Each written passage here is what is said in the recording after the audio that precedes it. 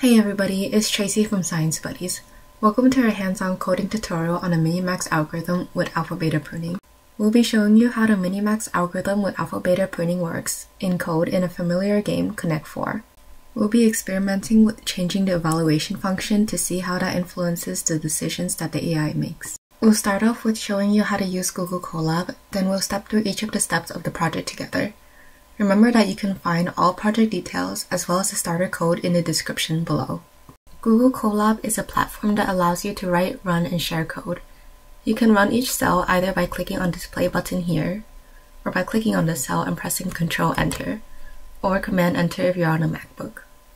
You can tell a cell has been run when you see the output here, or by this green checkmark here. You can add cells by clicking on this button on the upper left here, and delete it by clicking on the trash icon to the right of each cell. If you accidentally delete a cell, you can undo it by pressing Ctrl-MZ on your keyboard.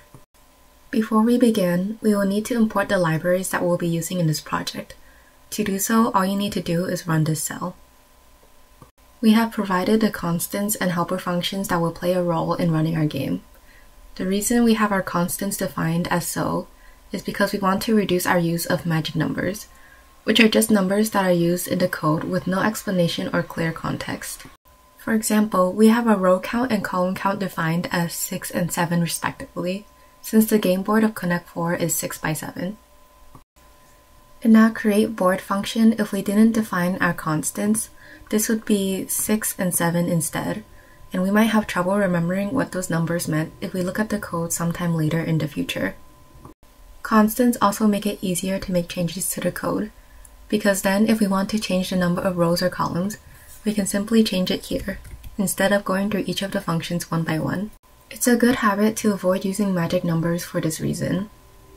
And of course, to make these constants and functions available in our game, all you have to do is run these two cells. Now that our other game functions are set up, we can now move on to creating the alpha-beta AI player. Here in our score position function, we have set up our evaluation function. You want to edit the evaluation board here, which represents each position on the Connect 4 board. You can imagine that certain positions on the Connect 4 board are more valuable in winning the game than other positions. For instance, positions in the middle can result in more winning combinations than positions on the edges, so you may want to give more weight to those positions. Experiment with changing the values of the positions to see how that affects the decisions the AI makes. Let's move on to the explanation of the Minimax algorithm with alpha-beta pruning in code. The Minimax algorithm assigns values to different game states based on the desirability of the AI player. If a game state results in the opposing player winning, it has a value of -infinity, indicating an unfavorable outcome for the AI player, but it can be any large negative value.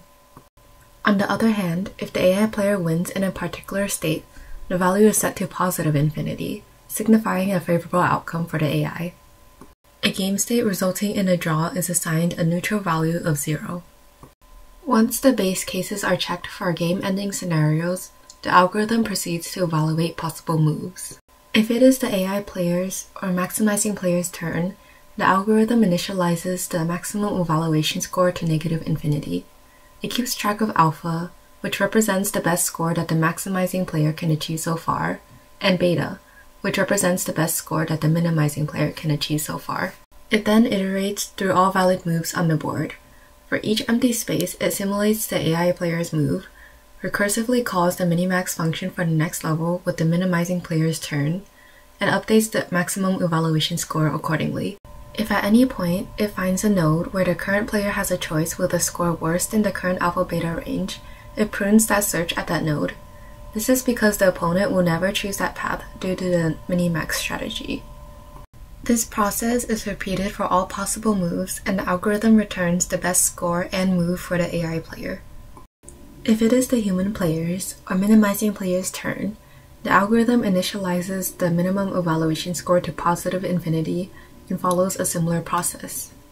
It simulates the human player's move, recursively calls the Minimax function for the next level with the maximizing player's turn, and updates the minimum evaluation score.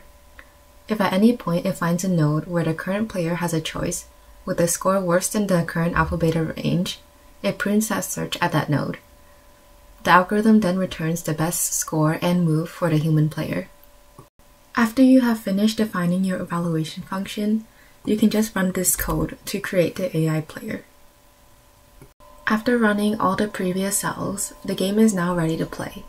To play the game, you can just run this cell, which contains the main game loop. There is no need to run the previous cells again as you play more games. When it is the AI player's turn, you can just press Enter. And to choose your move, you enter the column where you want to put your piece. Remember that columns start counting as 0, as you can see here.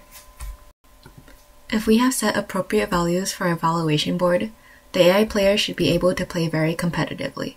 Have fun testing out different values for the evaluation board, and make sure to keep track of wins and losses.